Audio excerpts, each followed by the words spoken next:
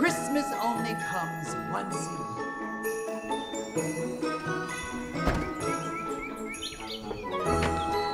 Oh my God. Good to see you. Good. Come in. Sherry, is there something wrong? Does Candace Cameron Bure keep gay boys off her network?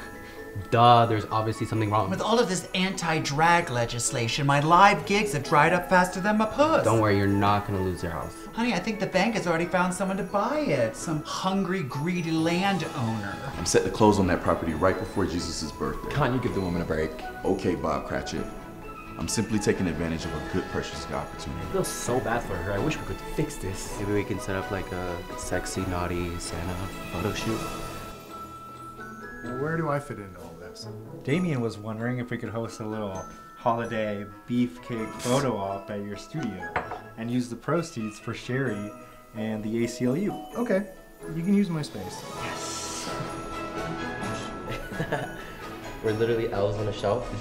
You know, it's been hard on all of us. Harder on some than others. These tights are riding on my crack.